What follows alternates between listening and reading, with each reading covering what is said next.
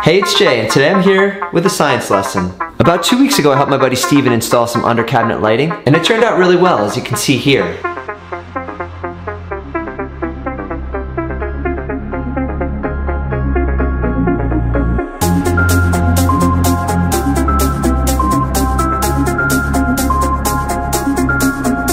But as we were filming the final scenes of the video, we noticed that there were black bars being picked up on the camera. And when we dimmed the lights, there was a lot of flickering on the camera.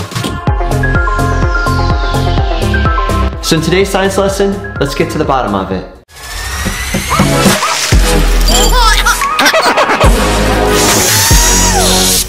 Today we have a really interesting question on It's Just Science. Why did the camera pick up a flicker when we dim the LED lights? To start to answer the question, we gotta define what frequency is. Frequency is the amount of cycles per second.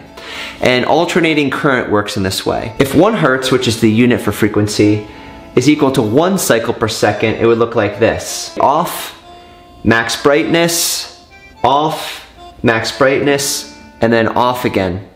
And it does this cycle, this 1 full cycle, 60 times per second. So we actually see max brightnesses about 120 times per second. Our eyes can pick up a maximum of 80 hertz. So in the US, we use alternating current at 60 hertz. You're getting 120 maximums per second. So our eyes don't pick up a flicker. In the case of a camera though, it works differently. Let me show you. I shot this video in 24 frames per second. 24 still pictures are taken per second with my camera. So here's an example, me and Steven in the kitchen. This is 1 frame of 24 frames in 1 second. Keep that in mind for the next whiteboard. In order for the camera to capture that frame, it opens and closes a shutter, which is like blinking your eyes. And the shutter speed is how long the shutter's open before it closes again to capture that 1 frame. So what I've done here is just kind of shown you the perspective of how long the shutter's open. This would be considered a long exposure, 1/30. That means that in that 1 frame, in this case, I'm shooting in 24 frames per second, so it's 1/24 of a second that this entire bar is occurring in. The green part represents how long the shutter is open. And this is for like really low light, and if you keep the shutter open for just a little bit longer, it'll capture enough light to create an image. It's sometimes blurry because this is open so long, which doesn't seem that long, but it's open so long that movement can occur and create blurriness in that fraction of a 1/24 of a second.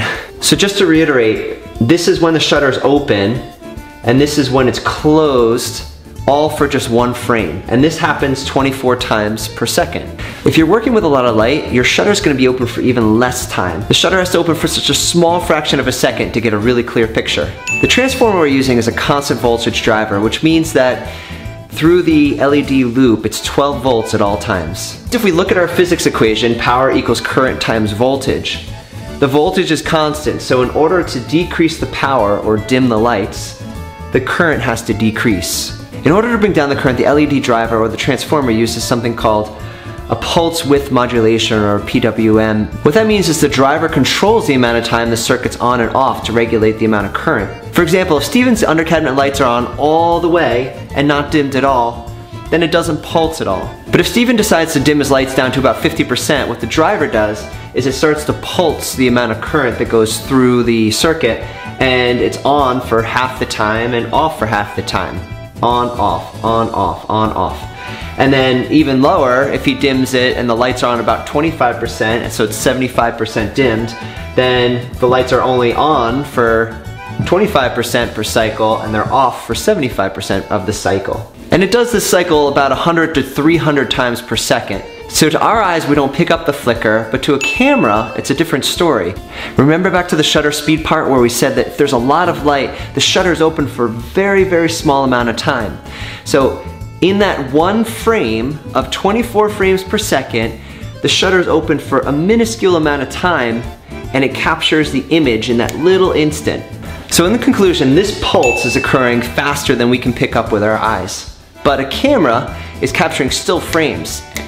And it happens to be capturing still frames when the light is turned off. So there's your answer of why it flickers. It's the on and off pulses of the dimmed LEDs.